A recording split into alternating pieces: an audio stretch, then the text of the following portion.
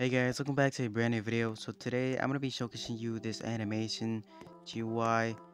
So what this does is that you can like change your animation. You can change like any animation that you want.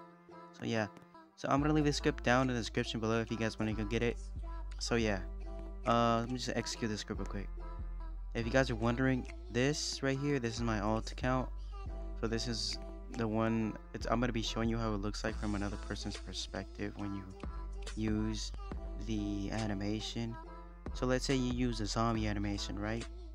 You use the zombie animation. I'm gonna put it right up on the screen how it looks like from another person's perspective.